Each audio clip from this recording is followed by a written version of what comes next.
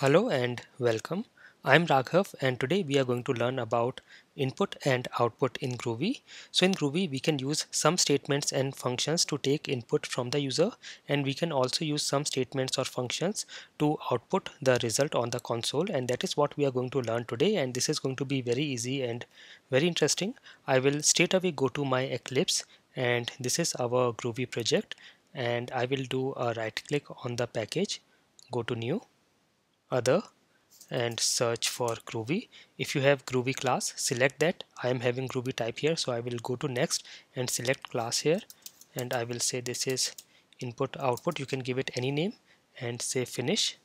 And here I'm just removing class. I will do coding without using class. So here I can say here print,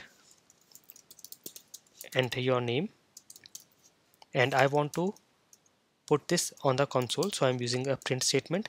I can also use println here. Println will print this statement and then move the cursor to the next line, but I do not want that. I want to keep the cursor on the same line, so I'm saying print. And then to take the input from the user, I will say system dot console dot read line. So this is the function that takes the input from the console, and I will store it into a variable called name. So I am storing it into a variable called name. So I will say def name equals system.console.readLine, and after taking the input I will print out. So here I am using println, and I can say hello and the name, or I can also put this name inside, and for that I can use a dollar symbol. I can say dollar name. So this will print hello and whatever is the name entered by the user. If I run this, I will do a right click, run as Groovy script, and here I'm getting some exception. If I see the exception, it is saying cannot invoke method readline on null object. So here from Eclipse it is getting it as null, so I can try it from the command line. I will do a right click on my class here or my Groovy script, go to properties, and this is the location. I will go to the location where it is situated physically on my system, and here I will open it into a command line. So I can go to command line and then cd to this location, or I can directly say cmd and hit enter here, and this will open my command line on the location where my this demo package, where my Groovy script is. Now if you are on Mac or Linux, you can just open your terminal and cd or change directly to the location where your Groovy script is, and then you can say Groovy and the name of the script, which is input output dot groovy. So here you can see it is asking enter your name. I will say Raghav and hit enter, and it is saying hello Raghav. So this is working fine. And now if I want to take two numbers from user and do an addition and print the result, I can again say print. I will say enter first number, and here whatever will be the user input, I will take that. So I will say system dot console dot read line, and here I'm going to store it into a variable called num1. Now here please make sure that whatever user will enter will be taken as a string. Now to convert that into an integer or to a double, you have to use typecasting. So I will cast it into an integer, so I will say to integer. In case you are getting some floating numbers, you can also say to double here, but I'm just using integers for now. I will say to integer, and then similarly I will say print enter second number, and again I'm going to take the input into a variable num2, and the same thing here as well. I will copy and paste it, and now I will say, now you can also use semicolon at the end, which is optional in Groovy, so this will work fine without semicolons as well.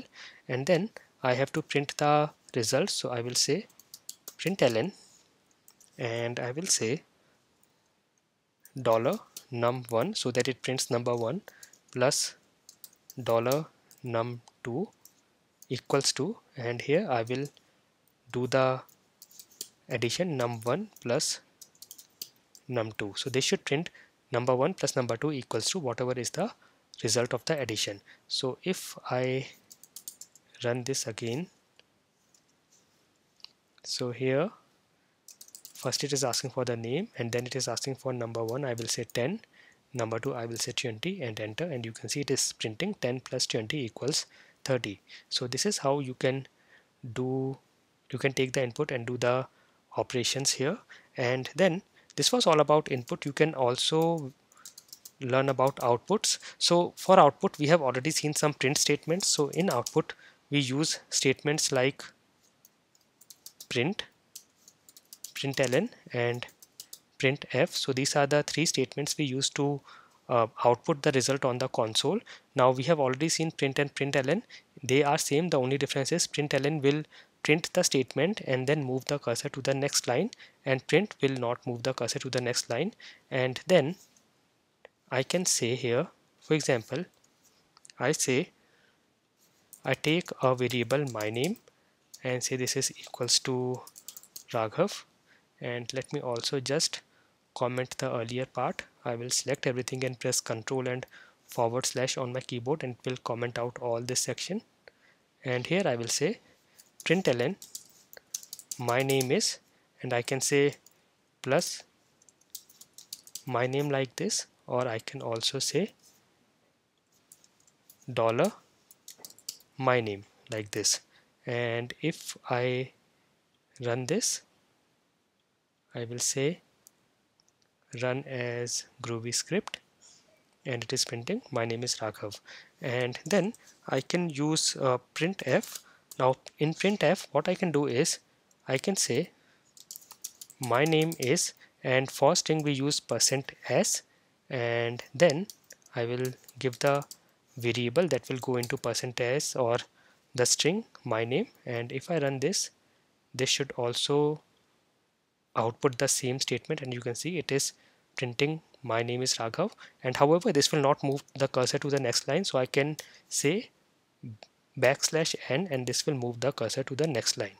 And then I can say, so in printf we use these locators. So we have %s for string, and then we can have %d for integers, and then we can have I will say -2f for floating numbers, and -2 it will take it up to 2 decimal places. So I can do like this, and then I will say \n for next line. And here, because we have multiple values, I can take a list and I can provide all the values. So for this first %s, I have to give a string. I will give a string and then comma, and this is going to be integer, so I will give some integer value here. I will say 10, and then I have to give some floating value. I will say 20.203, and it should print only up to 2 decimal places because we have set 0.2 here. So if I run this now, I will say run as Groovy script, and you can see it is printing Raghav, it is printing 10, and the decimal value up to 2 decimal places. Now if I do this, I will copy this and paste it again, and if I say -10% -10s, it will do padding for this string. And I can also say %10s. So I will show you the difference. Let me use this here as well so that you will see what is the difference here. So here I want to use another string as well. So I'm saying Groovy, and here as well I'm saying Groovy. So you can see in the earlier statement we are not using any padding. We have 2 strings. Here also we have 2 strings, but we are using some padding. If I run this and let us see the output. So you can see in the first string we have done padding, and it has padded 10 positions to the right, and plus or +10 has again padded to the left. So -10 will do to the right, and +10 will do padding to the left. So this is how you can also use padding, and this is how you can use printf. And if I go to Google and search for printf in Groovy, I will say printf in Groovy and search for it, and let me see some where I can find some kind of a reference for printf. If I go here, and yes, you can find all the reference of printf here. So these are all the locators, or these are all the formatters you can use with printf. So you can use %c for characters, %d for decimal, %t for exponential, floating, integer, and so on. So this is how you can use it with printf. I will copy this and I will also make it available in the notes, and all these notes will be available to you. So I will also add it here. And this is how you can use input and output in Groovy. I hope this session was very useful for you. Thank you for watching.